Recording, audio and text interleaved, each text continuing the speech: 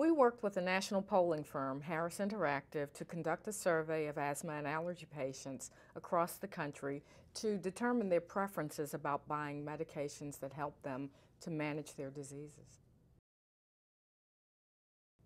One of the key findings is that 2/3 of those we surveyed would oppose the idea of having to get a doctor's prescription before they can purchase over-the-counter medications to help them manage their symptoms. If these patients have to get a doctor's prescription in order to get these medications just to treat their common symptoms, it would amplify the burden that they're already feeling.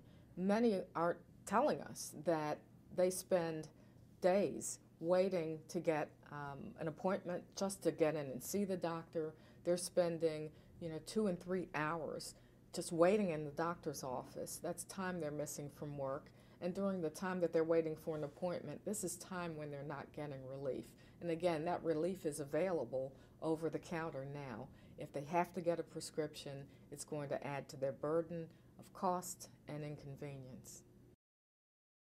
Patients that we surveyed are already reporting that they face significant burdens when it comes to getting their medications. And these burdens are top of mind for them, and they include cost and convenience. Pseudoephedrine is the only over-the-counter decongestant that's available in formulations that last 12 hours and 24 hours.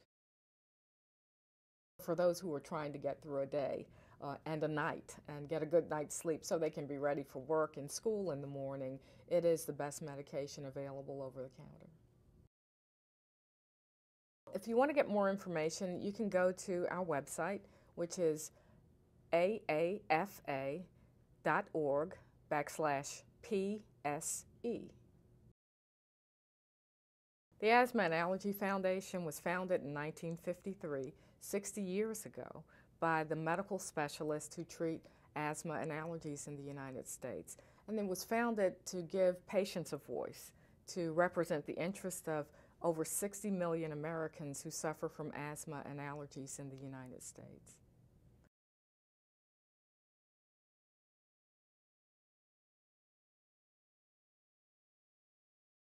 Interestingly, we conduct an allergy capital survey to show where allergies are most burdensome for people across the United States, and the #1 allergy capital was in the state of Kentucky, and it was Louisville. It ranked #1, and Louisville and Kentucky cities have consistently ranked high in our survey.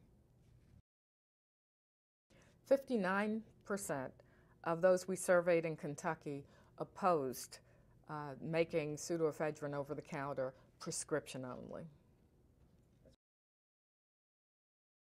We conduct an annual survey to see which cities across the United States rank highest as most burdensome for people who have allergies. And Kansas City and St. Louis in the state of Missouri consistently rank among our top cities for most burdensome. 60% of those we surveyed in the state of Missouri opposed the idea of making pseudoephedrine-containing medications prescription only.